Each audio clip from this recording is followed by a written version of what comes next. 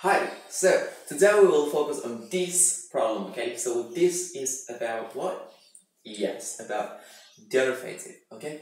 So our problem today is I want to find the derivative of x to the power of x. How can I do it?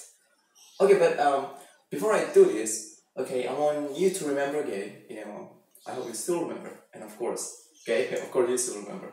If I have a function like this, simple function like this, x to the power of 3, so easily I can find the derivative of this. It's gonna be 3, okay, x3 minus 1, and it's gonna be 3x to the power of 2.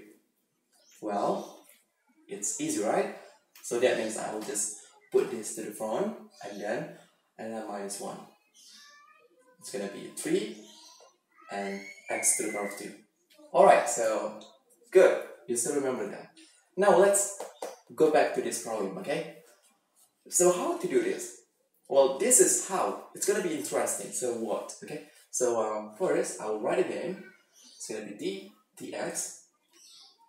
Now I have this one, right? X to the power of x equals to, what I'm going to do is I'm going to assume this x equals to e to the power of ln x. So I can do this because this doesn't change anything. So if you see this, e and ln, they just cancel each other, so it doesn't change my function. So this one is still same as x. So we can do that, okay? Now next, what we're going to do is we'll just substitute this x with this e, okay? And then we have I will use another marker, dx, and now I have e to the power of ln x, okay, and then to the power of this x. So that's it. Now let's continue. So what we need to do is we'll just multiply this x according to exponential properties. So we'll just do like this. D. Okay, I think I need to change my marker. Okay, so oh my god. Okay, so it's gonna be dx. Okay. Now I have, okay, it's gonna be this one, e x ln x. That's the result of this, okay?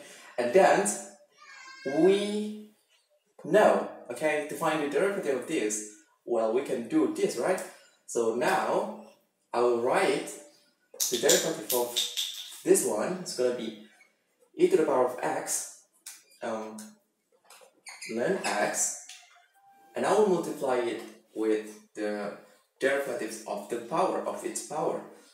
So now we'll just write here the derivative of this power. Okay, so x ln x. Now first, according to the definition, so I can make like this. So first I will write the x, and I multiply it by the derivative of ln x. It's gonna be 1 over x, okay? And then plus, now I will write the derivative of x. It's gonna be 1, and I will multiply it by ln x. Okay, so that's the solution. But, well, we know in mathematics, we need to simplify it, right? Okay, so let's do it.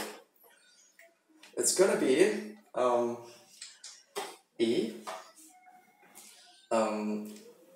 ln x. It's gonna be x ln x here times, it's gonna be cancel. I can cancel this, right?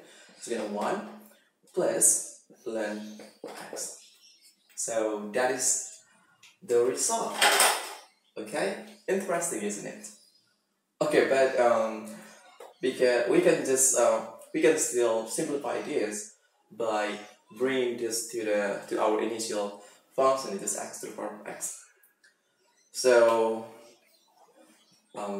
we will make like this. E ln x, well, it's the same as this, right? This one is the same as this. Multiplied by 1 plus ln x. So this is my, look at this, e to the power of ln x is equals to x. So this equals to x to the power of x, 1 plus ln x. And this is our last result. And we solve the problem. Thank you.